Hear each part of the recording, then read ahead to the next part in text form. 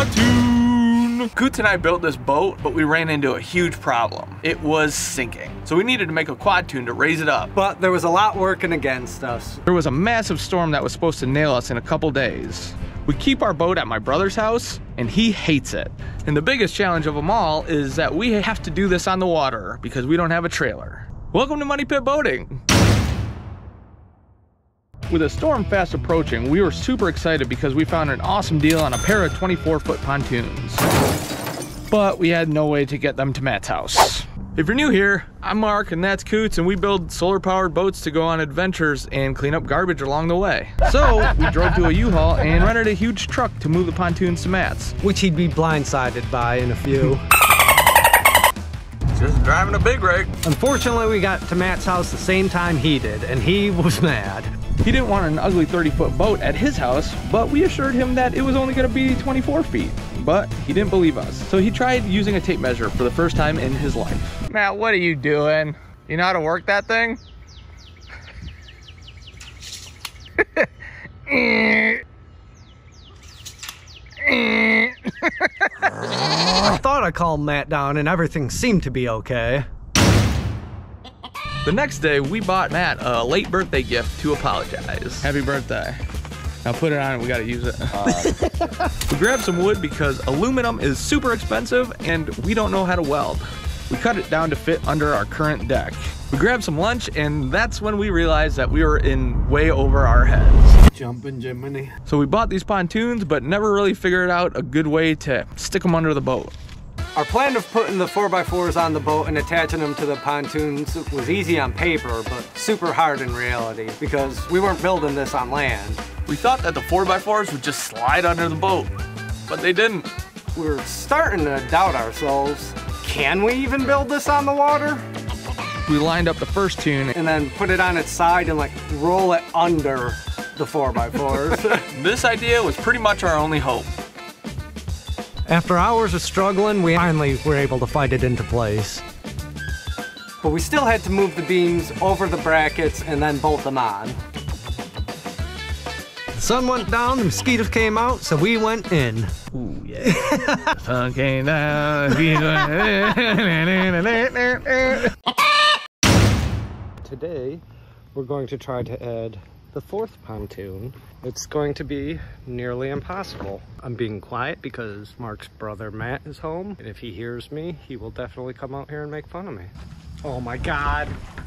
It's fine. So we have our nice walkway around, and our pontoon is submerged. Somehow we're gonna try and put that over there. We think making our boat a quadtoon will raise it up and make it plow less water, which might give us some more speed with our new motor. For the second pontoon, we figured that we'd just use our new rolling method that we came up with and we'd be good to go. But after trying a few times, we realized it wasn't gonna be that easy. We didn't really know what to do at this point, but Coots' brother Brian showed up to help, which we desperately needed because the growing storm was still headed our way. Matt saw how bad we were struggling, so he actually helped us too. If we didn't get the second pontoon on, we risked having our boat being swept away by the current. So finally, with the help of both our brothers, we got the pontoon to where it needed to be. We were really excited, but we still had even more work ahead of us. Care to give a synopsis? We tried all Mark's ideas and none of them worked. And okay, start over. Well, we got the fourth pontoon under the supports, not where they're supposed to be, so it's gonna be another pain. Yeah, the bottom ones are barely touching. And after night and the mosquitoes hit, that was all we could do that day. The sun came down. We're trying to get them bolted in. This one goes here, this one goes there, this one of these things, and this last one goes there. Mark went to get the drill bit, and I used this 100-year-old come-along, they call it, to try to pull this pontoon in closer, and I realized the come-along is really strong. I gotta think of how this is Mark's fault. While we were yanking on one of the cross beams to get it back into place, we noticed that there was a little plug that was stopping it. So we had to somehow move the entire pontoon forward instead of just moving the beam back. So to do that, we used more ratchet straps. A lot of pulling and tugging was going on. Is it doing anything?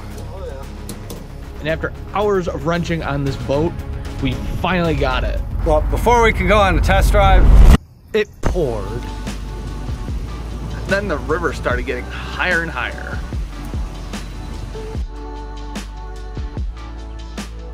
We were crushed. We saved the boat, but now we had to wait even longer to test out our new quadtoon. We had to weigh down the deck so the whole thing didn't get swept away. It wasn't safe to go out in those conditions. We probably couldn't fight the current, even with our new motor. We also didn't want to get slammed into a bridge and risk capsizing.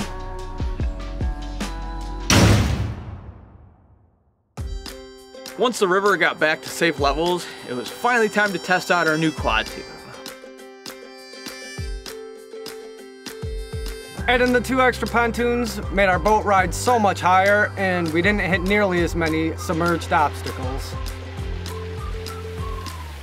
The coolest thing about having the extra pontoons on the side is that we can walk around the entire boat now.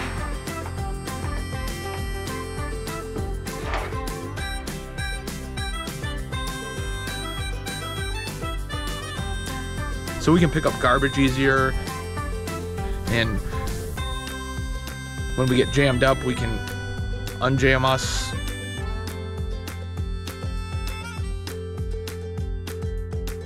The boat was a lot more stable now.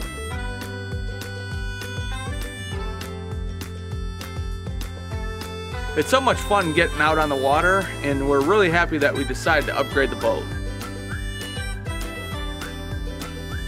Who knew that 2 extra pontoons and a little bit of wood could solve all our problems?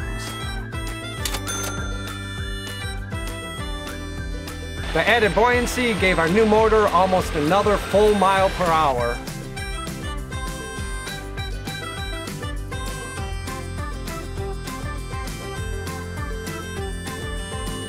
Our quadtoon upgrade was going to allow us to go a lot further and get to places we've never been before.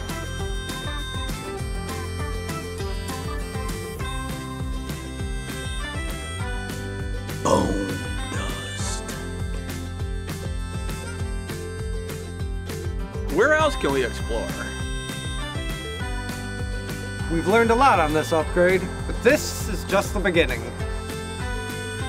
At the start, we just had a boat that was about to sink and an idea. And now we have a sturdy foundation to build more upgrades on. We had a lot of fun adding the pontoons onto the side of the boat, but we have even more fun in this video right here. And there's a lot of upgrades in it, so click on it. You're not gonna wanna miss it. And thanks for watching. Welcome to Money Pit Boating. Click.